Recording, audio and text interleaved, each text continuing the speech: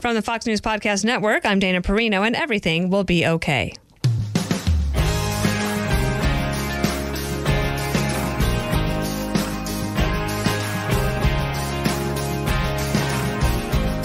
Hello, and welcome back to the season finale of Everything Will Be Okay.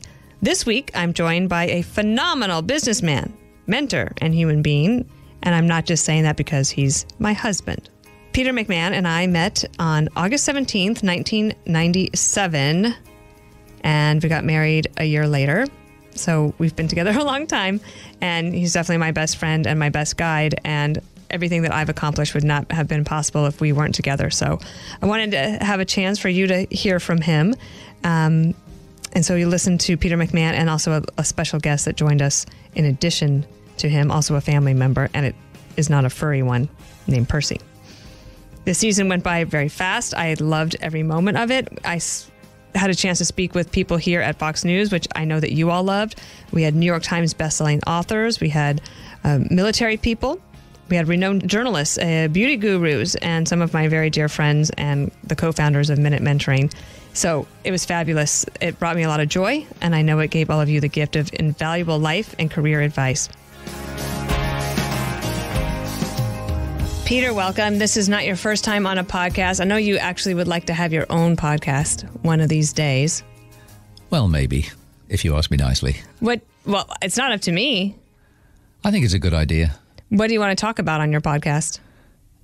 The interesting discoveries one makes when coming to live in the United States from the UK. As I believe it was George Bernard Shaw once said, two countries divided by a common language.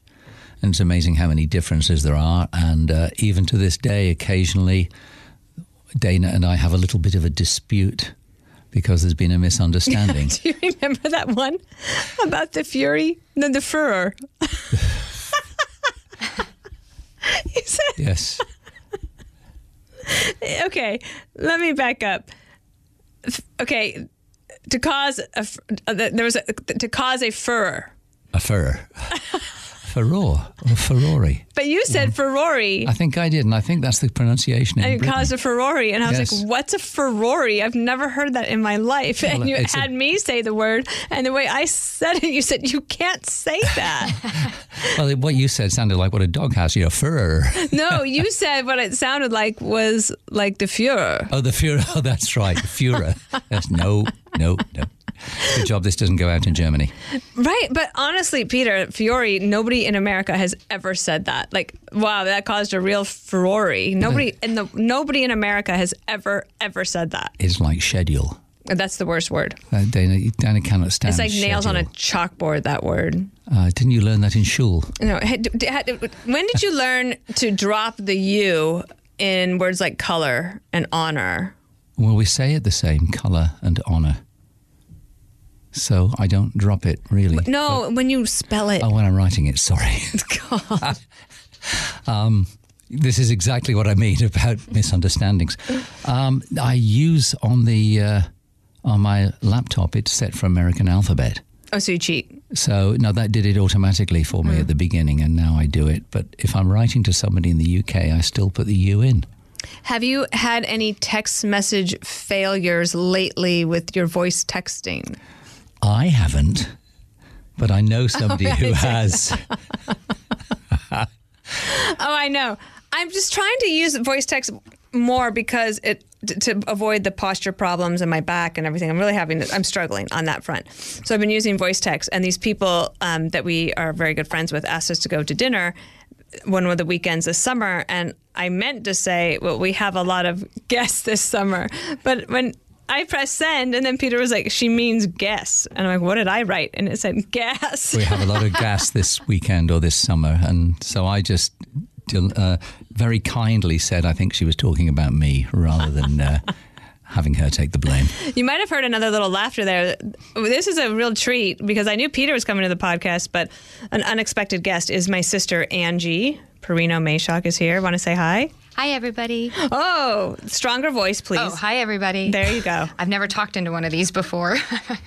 One of these is called a what? A microphone. There you go. Mm-hmm. Very good. Let's use our words. Okay, that's right. You can't see what I'm doing here. You could never guess who's the older sister, could you? Well, no. Right. Gutfeld makes fun of me because one time he asked me, one of the Facebook Friday questions on the 5 was on what did you like to do, as soon as school was out for the summer? What did you like to play? And I said, school. That's true. I would make Angie play school. So Angie's here for a quick little visit, so invited her here. This is going to be the season finale of this year's Everything Will Be Okay podcast season.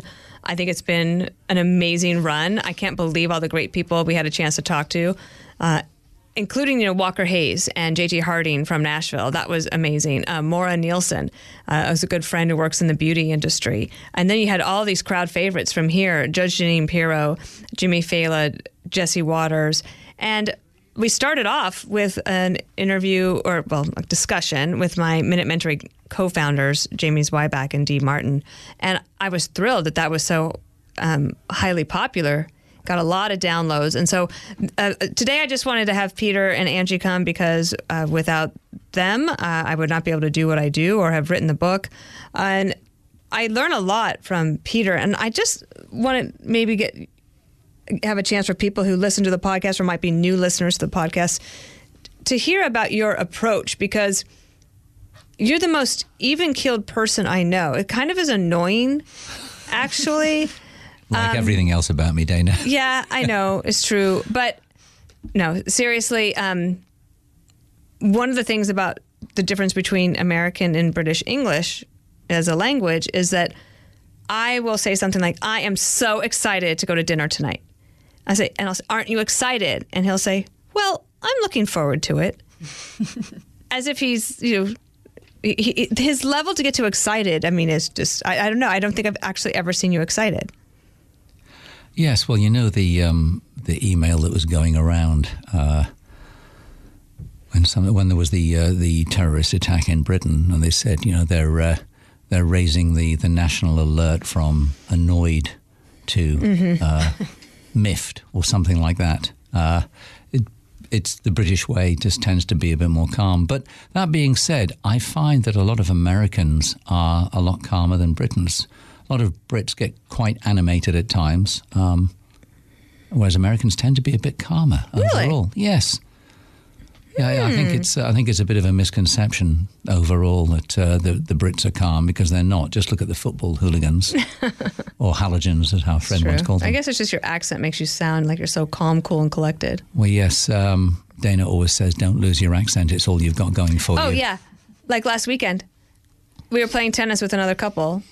And Peter twice tried to say something about the rules, or like something happened, or we were supposed to switch when we didn't. And he was wrong both times, but it still sounded like he was right. But let's be honest, when I'm with Dana, I'm always wrong. Yeah, well, that's true. There's the expression that if a man is in the woods 200 miles from anybody walking along and he's talking to himself, is he still wrong? Every woman I know says yes. Peter, are you trying out for some sort of like voiceover thing or something? Yes, I am, actually. He can totally do a voiceover. He's got this radio. He has a fantastic voice, but all of a sudden I'm like, okay, is this like an audition? Well, no, because I'm speaking quietly into the microphone. That's true. That's true, yes. Tell him. But if anybody out there is looking for someone to do audiobooks, I'm ready, willing, and able. Tell him about when you used to answer the phone. Oh, no, Dana. Yeah, that's so funny. Okay, so it was after my first marriage, and I was... I don't know how to put it, making up for lost time. Oh, gosh. Okay. We don't have to get too graphic. When I was sharing a house with a couple of other guys because I was poor as a church mouse. And where we used to sit watching the TV in the evening, I answered the phone. I was near it. It was the landline days. This is pre-cell phone. And one of them pointed out once that I'd pick up the phone and I can't remember the number, but it was shorter numbers in those days. I'd say something like, "Hello, Maidenhead 54382. And then if they heard, "Oh, hello," they knew there was a woman on the phone, and they said that was my woman on the phone voice. So this is what Peter. You're doing a podcast and women, so I guess I'm woman on a phone voice. Yes, I guess so. Angie, when you first met Peter, did you like his accent? Oh yeah.